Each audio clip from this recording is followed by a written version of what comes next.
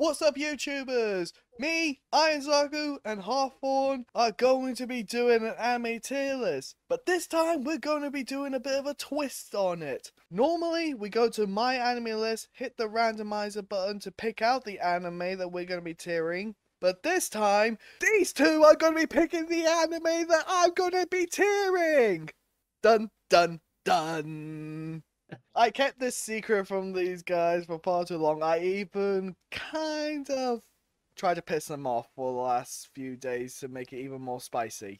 And that is what we get when you leave us in the dark for so long. We were theorizing what it was going to be, but to my surprise, it was actually kind of worth hearing what the answer is. So as I said, these two will be picking out the anime. They're only limited, though, to what is available on My Anime List's account. That could be phrased a bit better, but considering the website is called My Anime List, there's not really any other way to phrase that, is there? Not really, no. Yeah. Big question though, Hawthorne. Which one of us is going to start first? I do not know. Well, while you two decide, I'm going to be explaining the rules to our viewers. Over to you, RT! Thanks, RT. I'll get right on it. So just as I mentioned before, both Zaku and Hawthorne are allowed to pick anime from my personal My Anime List account. They can pick stuff from what I'm currently watching, complete, on hold, or even dropped. They're not allowed to pick from planning to watch because clearly I haven't watched them yet. Also, to make things interesting, they're only allowed to pick 5 anime each. So in total, we'll be ranking 10 anime for this list.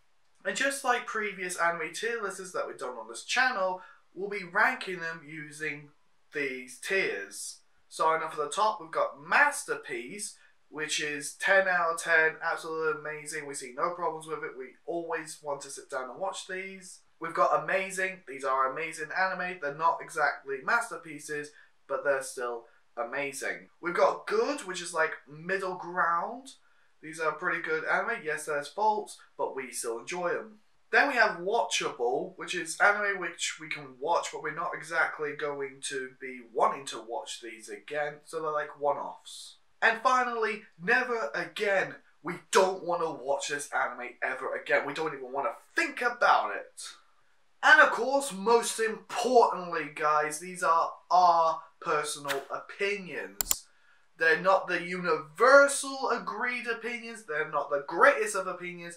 They're just our personal opinions. So now that we got the important details out of the way, why don't we cut you guys to Zaku and Hawthorne picking out the anime that we're ranking for this list, while I mentally prepare myself for what these guys are going to be putting me through. And taking over from RT Duelist, me and Hawthorne are now here on RT Duelist's My Anime List, as you can see, and now we're going to choose out some of the animes for him to rank and discuss. And I can definitely tell that we're going to be in for quite a treat. Am I right, Hawthorne? Oh, yes. You know what, since I haven't talked about this anime in a while, because here's the thing, you know how sometimes we like Frozen High School DxD sometimes, or Konosuba? I know an anime that we can throw in for a second time that we haven't discussed in a long while. Well, me and Reese. I think this was way before you went on YouTube and joined us. Have you ever heard of Afro Samurai? I have heard of Afro Samurai. It's a really good one. It's got a very great English dub cast as well. So you know what? I think for my first one, I'm going to choose Afro Samurai. See what opinions have changed for Reese, because I still got a lot to say about this one again. I think there's one that I want to do, and that's Kakegurui. Oh yeah, Kakegurui. I remember seeing that on Netflix. I haven't watched the anime yet, but I did see it advertised, and I thought it looked okay, or interesting for that matter. So maybe I should add that on my watch list. Yeah, because I showed RT the first intro. The song's called "Deal with the Devil." Oh yeah. And the next conversation I had with this man, he told me he watched the entire series. Nice. Oh, I just noticed as well. I think he watched the first season of JoJo's Bizarre Adventure from 2012. That's the one that I believe combines both Phantom Blood and Battle Tendency. I'm kind of tempted to throw that one in there as well. Do you think we should? I think we should. In that case, that'll be my third choice, or technically second choice. And I'll throw in JoJo's Bizarre Adventure then. So mark that down. Okay, I know the next one I want to do. Go on. Komi Can't Communicate. Oh, yeah, you know what? We're going to throw that in there. Throw Komi on the list. You know, I'm going to scroll down quickly because I'm wondering if one of my childhood animes that I watched as a kid is there. Have you ever seen, by any chance, Sonic X? Yes, I have watched Sonic X. I think a lot of us did. I mean, I hope it's on his list. We Question did have time. a quick Is run through this before this chat. yeah. And we found we it. had a look through the entire thing. Sonic X. Oh, there it is. Wait a minute. See Stop. how you want that on? Stop. Look. Spirited Away, he rated 8 out of 10, but Sonic X a 9. Oh, we're gonna be clowning him. Oh man, something ain't right. Something ain't right here. So let's put Sonic X as yours. Yeah, that's my third one. And I'll put Spirited Away as mine. Yeah, you can have that in there. So what, we've got about 3 each now. Yeah, so is it my turn now to pick another one? Okay, Yeah.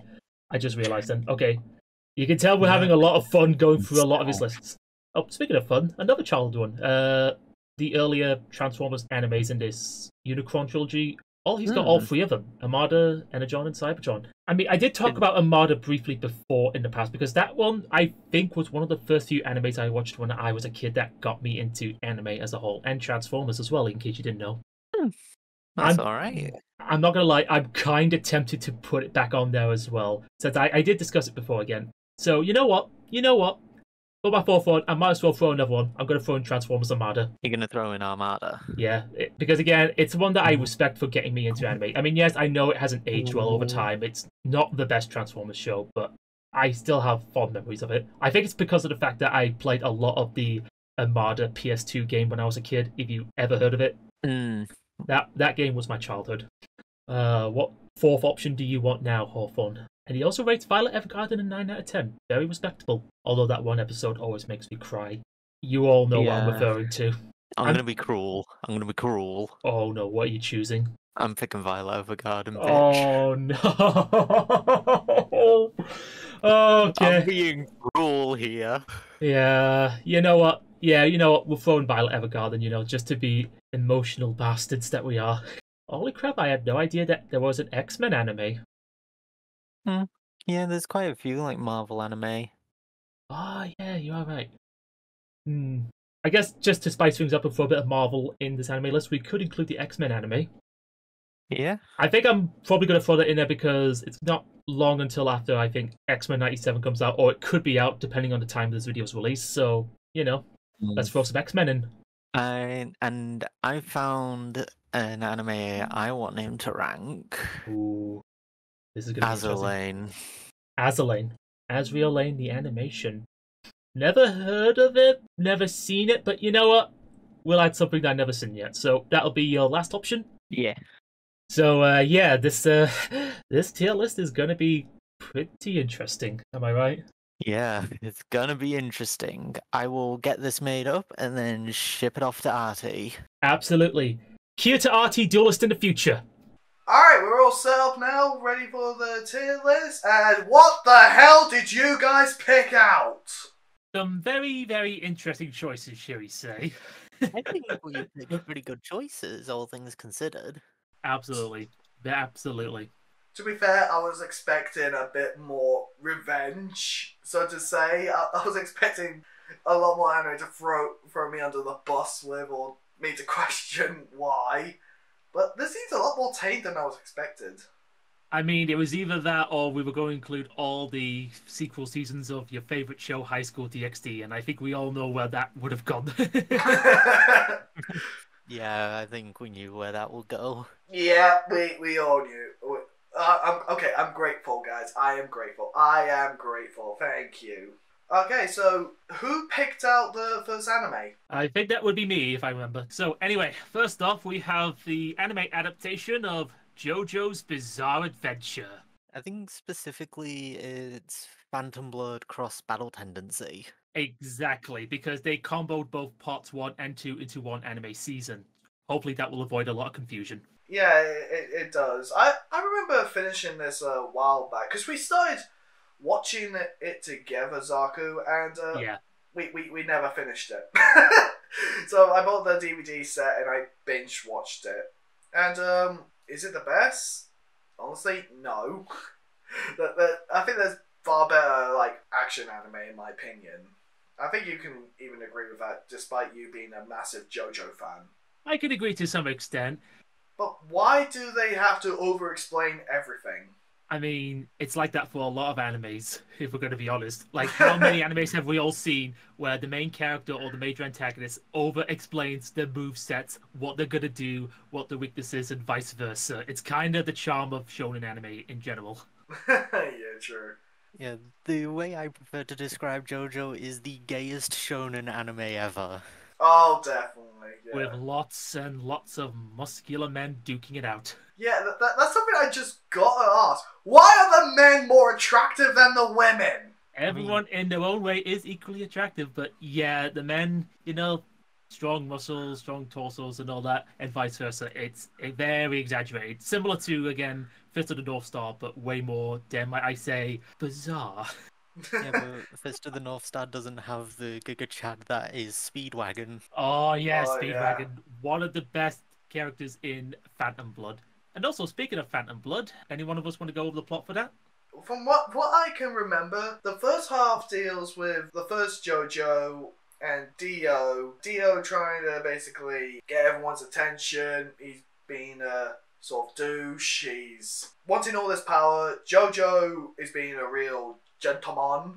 Exposes Dio's malevolent schemes, and then somehow he becomes a vampire, takes over England, and is up to JoJo and his Hamon to save the day until he sinks to the bottom of the ocean.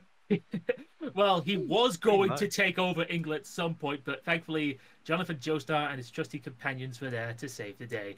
And even though he may not be the most popular JoJo, I still think Jonathan is pretty good, and he's a very, again, as we all said, a very honourable gentleman. Even at one point early on before Dio becomes a vampire, he manages to finally have enough of his bullshit and beats the ever-laughing crap out of him. I love that. All because Dio stole his girlfriend's first kiss from him. Never do that. That is Yeah. the lowest of the low. Yeah, of course it was that moment that spawned the "it was I, Dio" meme that you see a lot way Yes, back in the that day. infamous meme. And also, when it comes to Dio, man, in part one, he is such a menace as an antagonist. He is so good as a villain. Yeah, I gotta admit, he shot straight up my villain ranking from just using the oven in the worst way possible. Oh no, yeah. no, oh no. And if we go to part 2, it's his grandson, right? Because we skipped over his dad, if that makes sense. So we're missing a generation. Am I right about that? I mean, it does, I believe, skip ahead to 1940s, I believe, or was it Yeah. in the late 1930s? Around the time during when I think World War II was going on, because that was when we had our second main JoJo protagonist, Joseph Joestar, and man, he is quite a trickster. I say he's more cocky than trickster. Yeah, I get it. He's not got that much power with his hormone, so he tends to use it in much more clever ways, which I liked. I liked him being clever. But why the cockiness? Why was his catchphrase, and your next line is, why the hell's he posing so hard? Why the hell was he posing so hard? Wait, what?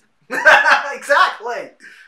I was like, there's no way Yeah, that's a Other catchphrase. Joestars are posing. yeah. I'll definitely. Like, in comparison, if Jonathan was the guy that gets shit done with his physical prowess, Joseph thinks a lot more tactically. I mean, yeah, he may appear like a bubbling idiot, but deep down, man, has he got a lot of tricks up his sleeve. I do have one more question though before we get to the ranking though. What's with all the posing? JoJo at its finest. I mean, you can't deny they do pose quite amazingly. But why? They're beautiful. Exactly. Exactly. I Like mean, I said, the gayest shonen anime of all time. but it does get crazier in later parts, obviously. I mean, I want to see what happens next, but honestly, I'm not jumping to see it. But I believe the next part is Stardust Crusaders with the third mainline JoJo, Jotaro. And I think, of course, Stardust Crusaders is one of the most popular parts because it does introduce stands into the series. So you're not going to see many characters use Hamon as much. And stands are quite weird. And a lot more posing while we're at it. Anyway, I'm going to put this in amazing.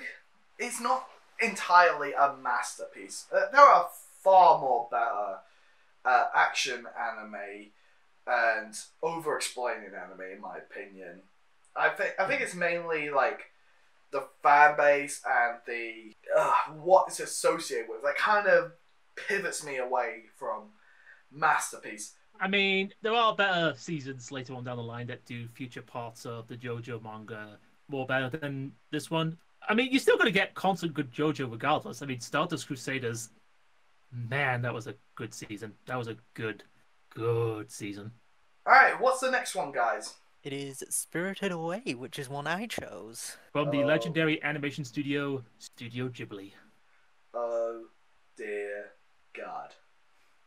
What do you mean, oh dear God? It's a classic. Yeah, I get it. It's Studio Ghibli. It's praise so high because it's Studio Ghibli. But what do you have to say? I think this is the only Studio Ghibli film I've seen. I think. I could be wrong. But I gotta say, Spirited Away, I was expecting just a bit more. How much more? Like, okay, going through the story-wise, little girl finds a spiritual place, parents get turned into pigs, she goes on an adventure trying to rescue them while somehow being a part of this bathhouse with no face. I'm actually kind of surprised you remembered the name of that spirit. yeah, it's a big meme now. Flashback. Why is it called No Face? It better be called No Legs.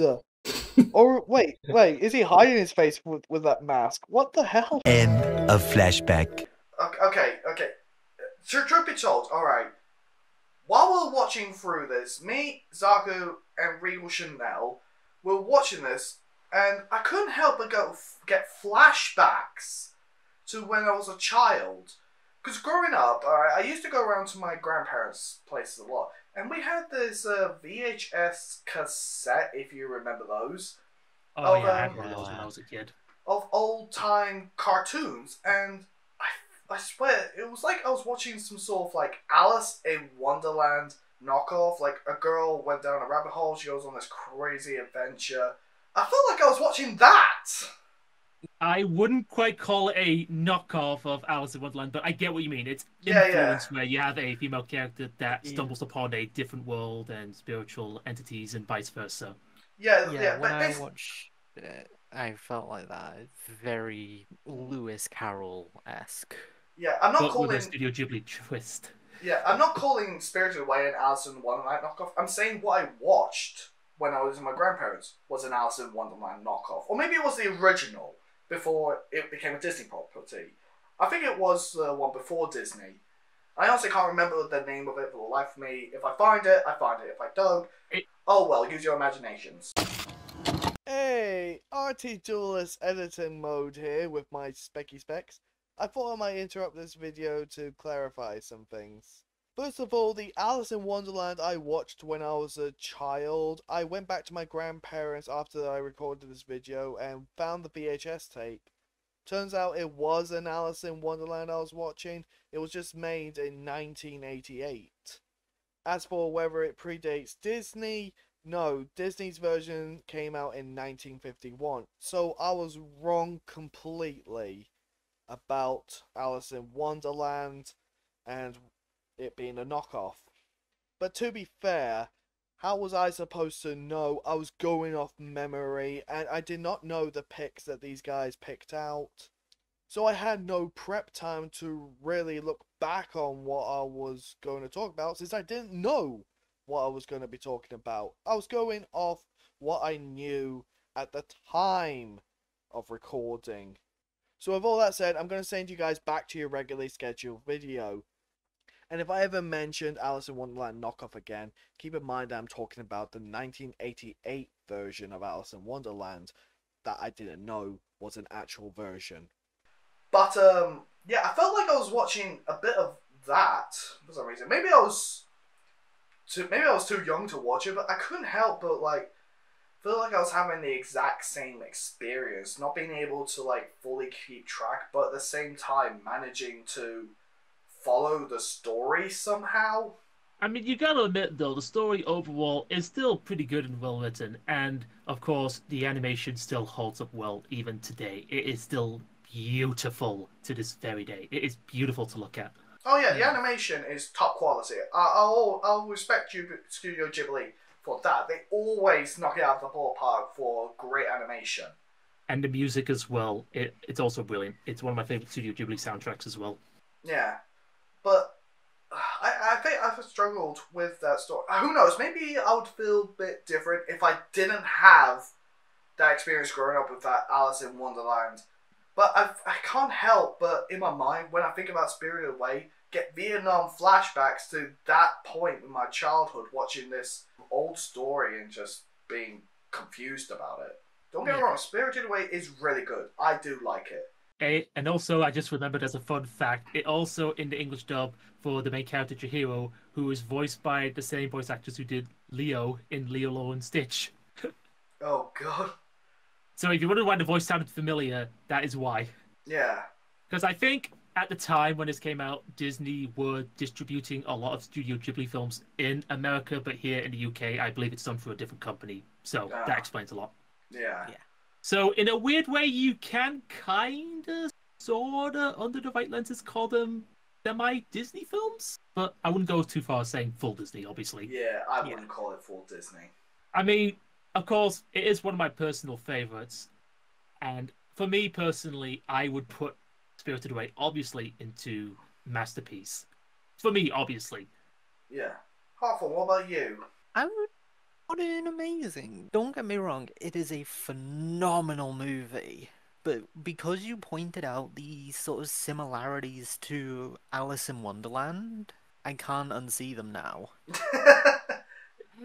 Even if it does have similarities, you can't deny it does do pretty good with what it does. It puts its own twist on that sort of storyline. Yeah. I was honestly going to say, I'm not going to go hate for this. I mean, no matter what you do, hate's going to happen, but we'll be there. We'll be there for you. I was always going to put in good, honestly. Maybe, because I'm probably spoiled for choice. We only watched Spirited Away at the time of us recording, like what, a few months ago? So I believe so. Yeah, because I've seen a ton of stuff since then. Maybe like Avatar. I mentioned in one of my Did You Know facts, Avatar got inspiration for the spirit world from Spirited Away. Maybe it's because I've been spoiled by that, possibly. Or maybe other animes and cartoons that involve the spirit world. Maybe I'm spoiled because of that. I've watched what they got inspired from before I watched the inspiration. But honestly, after talking with you guys, I'm going to actually bump it up to amazing. Because again, it's Studio Ghibli. If I focus on the animation, the music, and parts of the story, yes, it is amazing. But again, probably the main reason I'm thinking it's good is, again, all the stuff that I grew up with, that Alice in Wonderland sort of story. So I'm trying to put that to a side, and honestly, I do think that it's pretty amazing. Okay, I can see what the next one is, and I bet I can guess who chose this one, but still, introduce it, mystery person. Yes, it was me, Hawthorne, who chose this. It is Kakegurui. And I said this in the recording between me and Zaku. I showed you the intro for this, the first one, Deal with the Devil. Yeah. My next conversation with you, I heard you binged the entire series. Yes, I did. I mean, I'm not gonna lie. I haven't seen this one in its entirety, but I have seen some bits online, and my own conclusion was this is the anime where your main character girl gets horny for gambling. Basically, yeah. So school has an underground gambling ring. The teachers endorse it, and there is one girl who only gets off with the gambling with a loaded gun. That is a lot to take in. That's not even our main character. No, that's not even the main character. I love as well that because she does, our main character is like, who the hell is this person? I don't associate with her. Gets shot down so hard. I just love that. I do like some of the games they play. It's quite interesting, and especially like how like some of them try to cheat during the games. It reminds me of Season 0 Yu-Gi-Oh! In some ways, since they both evolve around games and like one person trying to cheat their way out. But Kakegurui adds the gambling aspect just a bit, so it kind of wraps up the pressure compared to Yu-Gi-Oh! Season 0, which life or death, or your life is going to get shattered. So remember, kids, do not gamble. But I gotta admit, I like the whole male character, like not being that much of a gambler, being like the audience surrogate to ask what on earth's going on, like understanding the gambling mindset and why characters get off to gambling. Especially that speech he gave at like the end of the episode. And like at certain points we see our main character is just like enjoying herself to what he's saying. But where to put Kakegurui? And now, like I said, I haven't seen it as much, so I'm going to leave this ranking to you, obviously. So I'm just going to be there for the ride. Hawthorne, I'm betting you're putting this in Masterpiece if it was you, aren't you? Yeah, I'm putting it in Masterpiece for the simple fact that the animation does not need to go as hard as it does. I know, yeah, the animation goes extremely hard. I don't know why, but it does feel sort of bad to put in Masterpiece. But that could just be me. It feels wrong to put it in Masterpiece. I mean, think about this. If you put it in Masterpiece, you're going to be putting this above Spirited Away. Which I do not think it kind of deserves, even though I haven't even seen the anime. But again, if I did, my opinion could change. Who knows? But think about it. Alright. To save you, we'll put in Amazing. Yes. You're alright with that, Hawthorne? Yeah, I'm good with that. Yeah. There is one anime on here that I will riot if you don't put it in Masterpiece. Take it away. Take it away. Do It's not the next one. So the next one is Azur. This is also one I picked. And this is also another one that I haven't seen, but I'll let you take it from here. And I've got a bit of a bone to pick with this one. Oh, I'm going to grab the popcorn for this. It's not for what you think. It's not that I hate it, as I knock my camera. It's because I couldn't keep track of what was going on. Spirited Away, at least I could keep track of something. This one, I have no idea what is going on. I picked this out from a shop because I liked the look of the cover. But then when I went to watch it, I was like, I'm missing something here. Is there a season before this? Is this a season 2? And then when I finished watching it, hoping that I would be able to follow it, I learned that this was based upon a video game. So no wonder I couldn't figure it out. I now know what Zaku feels like when we were talking about Hyperdimensional Neptunia. There we go. Because I mentioned how much I like that anime, despite playing the games. Because Hyperdimensional Neptunia at least explains itself within the anime about what's going on. And you can look into the lore to look further in depth, like what the characters are based off, or to even play the games. This one, I couldn't understand what was going on. You clearly have to be a fan of the games to know what on earth is going on in this anime. Because I couldn't figure it out. So basically, as a newcomer, you're going to be confused as hell going, what the heck is this? Yeah, pretty much. I don't know what on earth was going on. I liked the battleship motifs, though. I love the armory that they did. But that's as far as it went. Yeah. I mean, have you guys even seen this anime or played its games? Briefly heard of it, but not to a grand extent where I watched it. Again, this is something where I think Hawthorne is more qualified to talk about, so I'll let him have the mic. I haven't actually played Azur. I'm just reading from the wiki article here.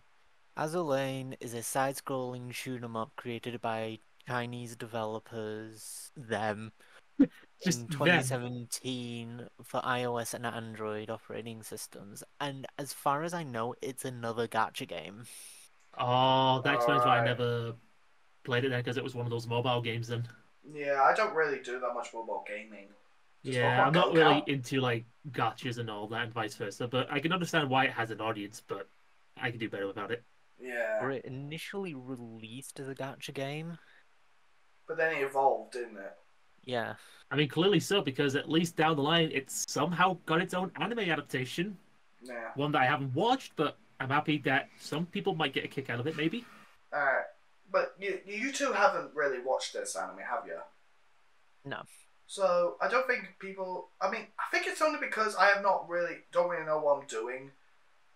I'm gonna put in watchable because it's not a never again. Maybe one day I'll pick this up again, go through my collection, and go like, maybe I should try the game to see where I go from. And like, it's not a never again. It hasn't sworn me away yet, but for right now, it's a watchable. And hopefully what is going to be a lot more than watchable is the next selection I chose, because I didn't realize it had an anime series, the anime adaptation of X-Men. Yeah, this is really good, X-Men. Is it on the same level of like 97 and 97? Yeah, like again, the only reason why I remember why I chose it is because I believe at the time when I did that recording with you, Hawthorne, was because X-Men 97 was going to be coming out, and it is out now in its first few episodes. And from what I've heard, it's actually pretty good, 97. I've seen some clips. Yeah. I haven't watched it yet. But what is X-Men the anime?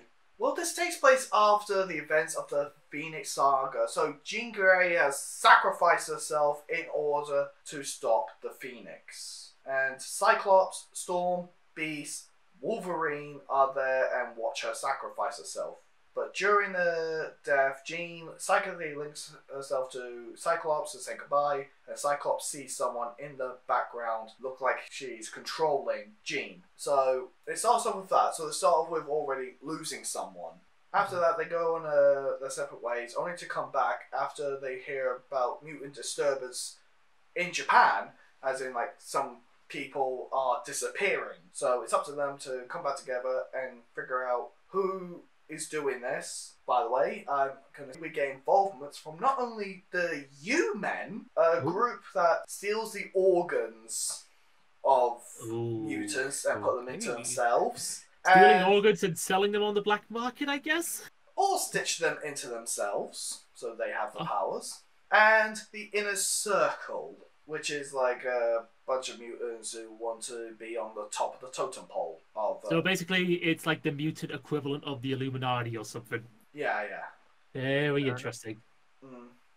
They do also come across, who's that mutant that turns itself into diamonds with psychic powers? Emma Frost. There we go. Oh, so Emma Frost, the one. Yeah, Emma Frost, exactly.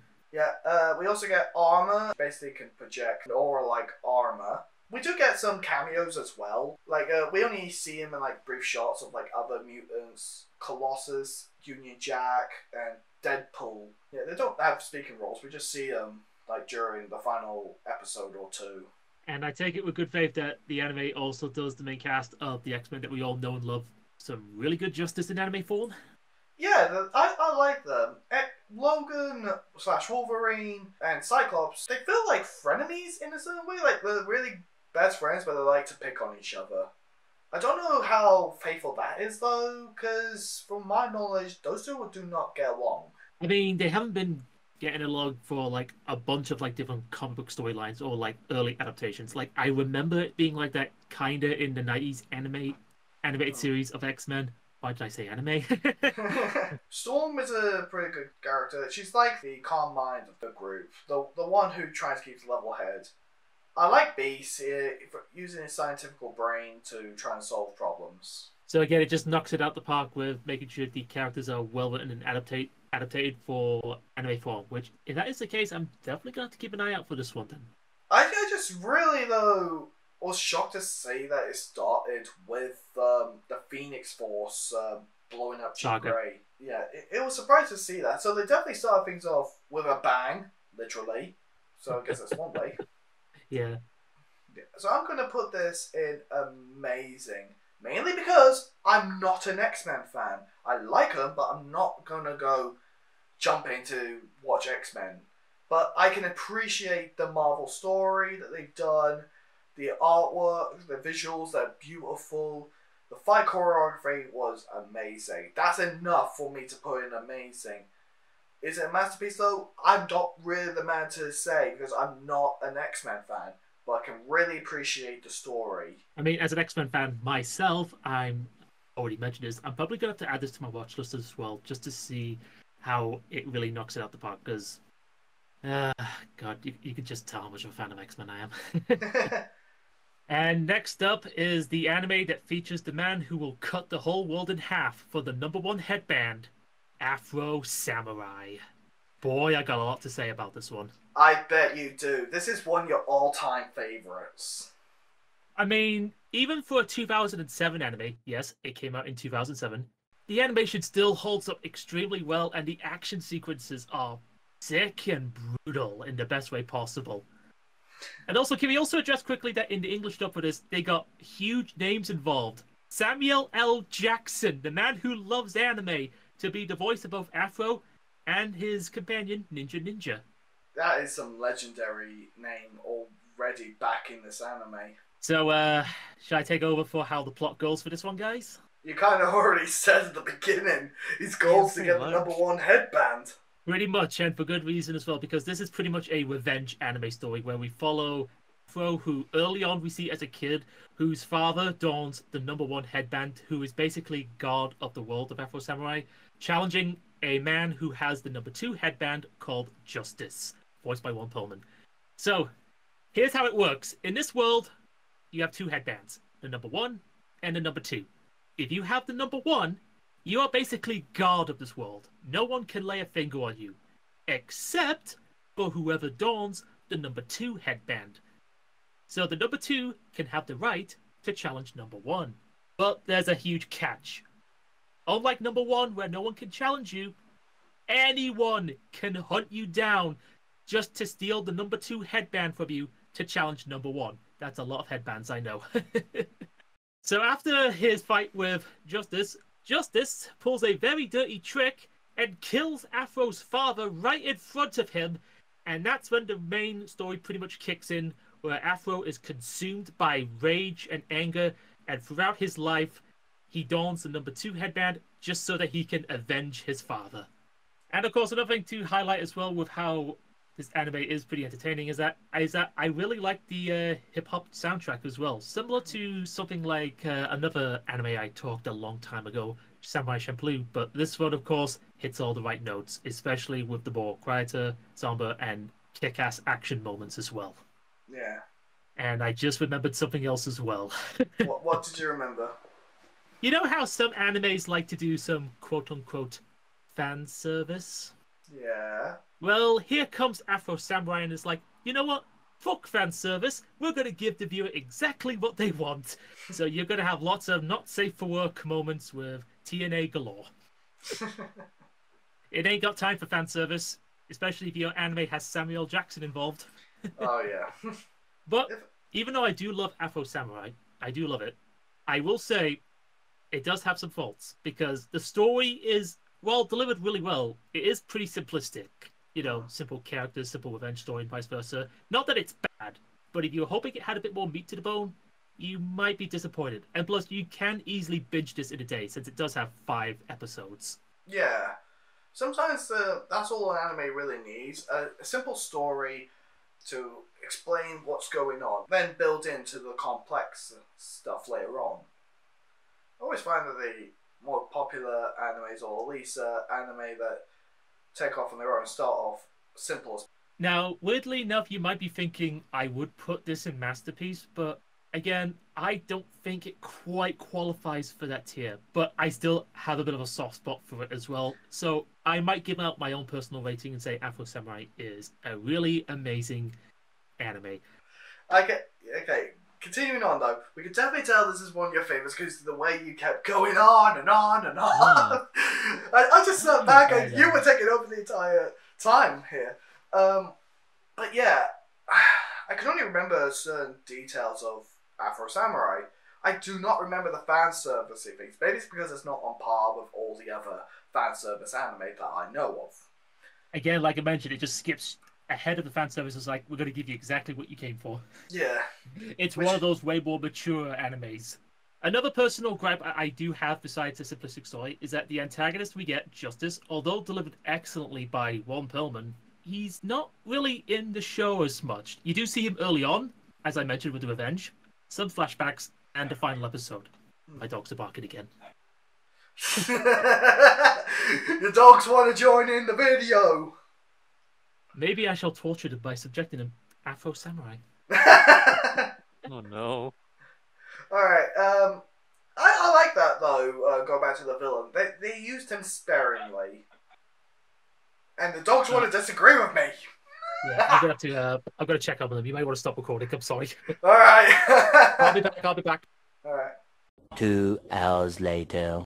So, I can barely remember the whole story from Afro Samurai, but I can appreciate what I can remember of it, and, well, the fact that you overly enjoy it.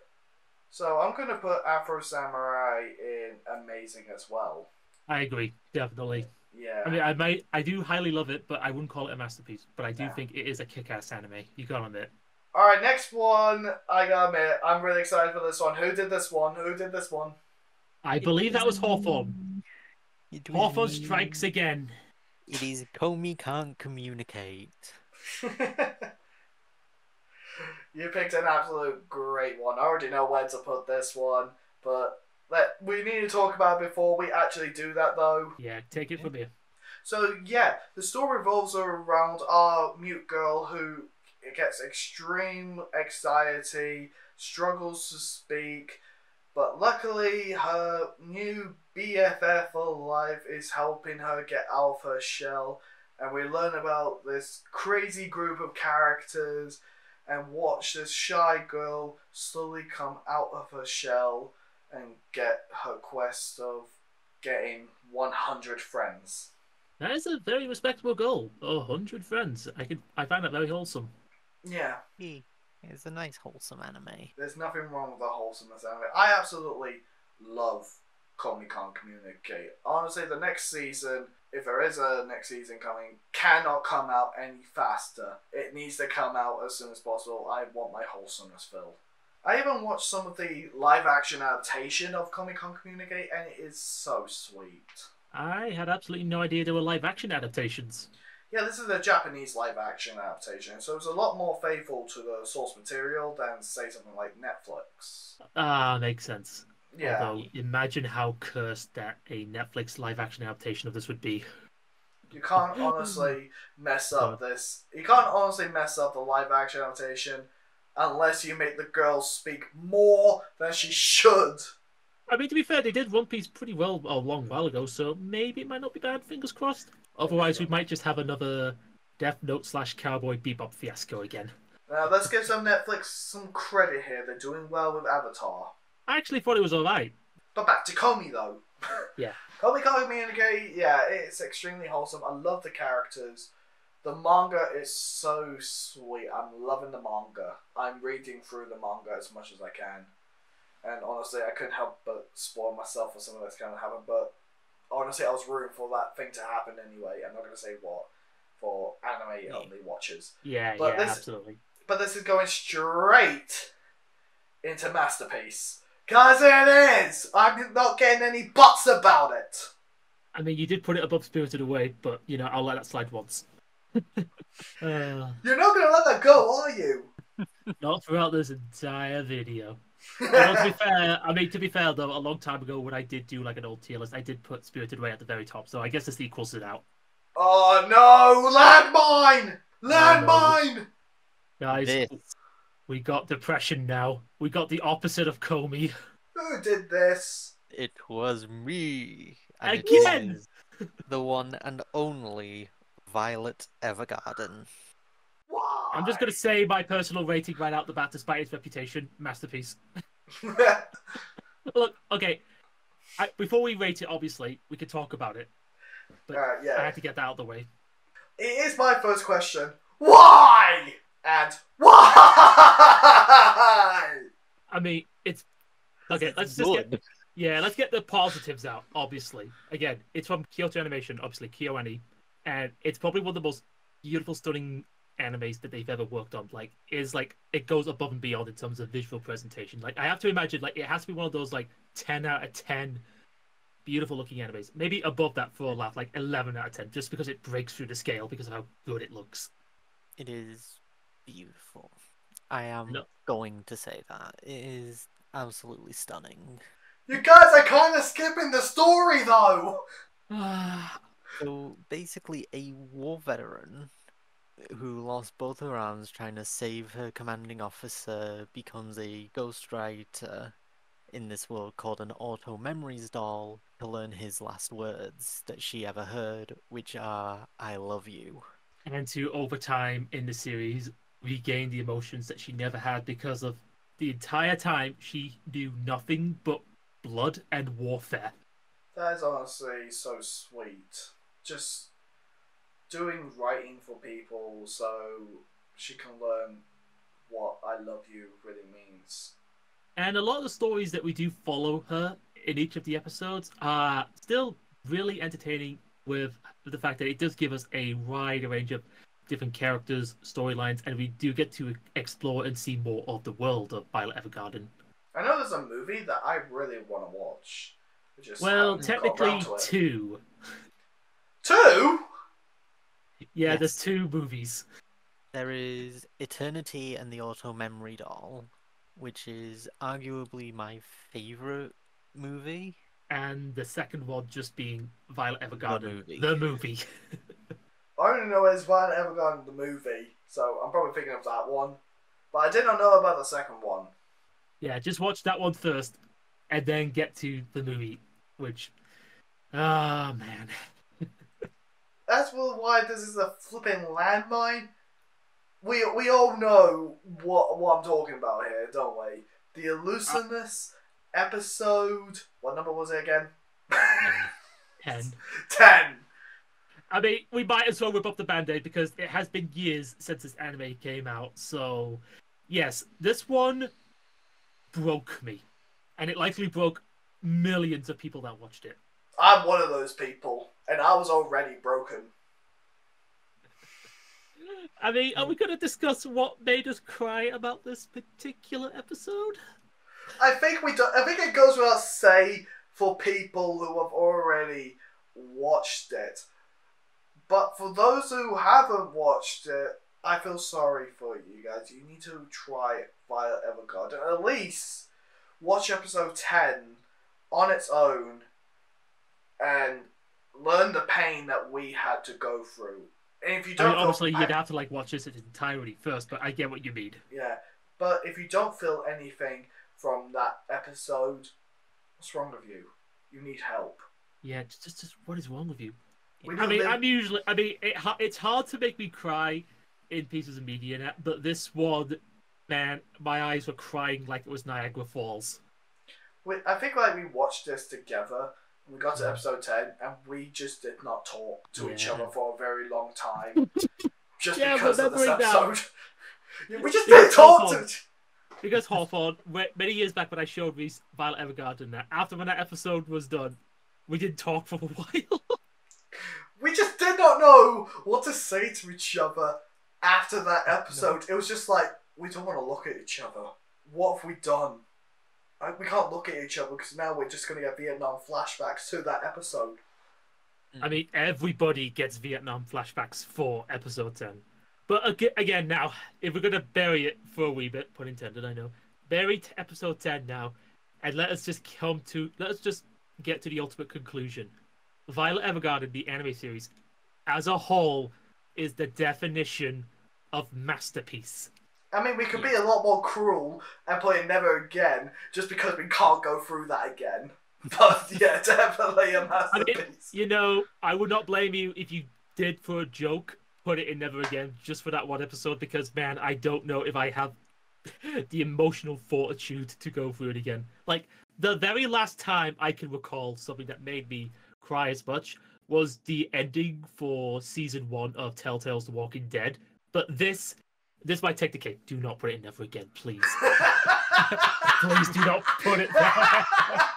No. This is the one I said I would riot if it wasn't a masterpiece. Oh.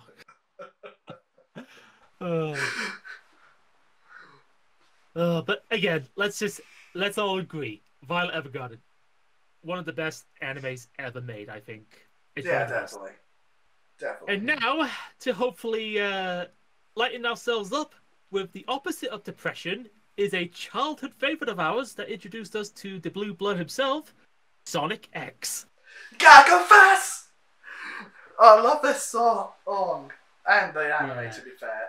Yeah, it did give us the iconic "Gotta Go Fast." Although, if you're in the UK, it did play a different theme song. But again, we could all agree that "Gotta Go Fast" is this show's national anthem. Oh, definitely. Why did the UK get a different theme song? Am I the only one who thinks that's weird? I mean, it's good, but come on, "Gotta Go Fast" is the best. Oh, definitely. And I think this is probably like a lot of people's introduction to Sonic. Because I think before then it was like The Adventures of Sonic the Hedgehog, and Sonic Underground. Okay, so how do we remember Sonic X over the years? I honestly remember it fondly. Beautiful. Sonic gets transported to our world along with his friends, Eggman, thanks to the power of Chaos Control. He interacts with Chris, learns about our world, stops Eggman, and all the stuff that's related to the Chaos Emeralds, all for attempts to go home. And if I recall correctly as well, in one of the seasons, they did do an adaptation of the events of Sonic Adventure 2, though I think the game does that a bit more better. Project Shadow.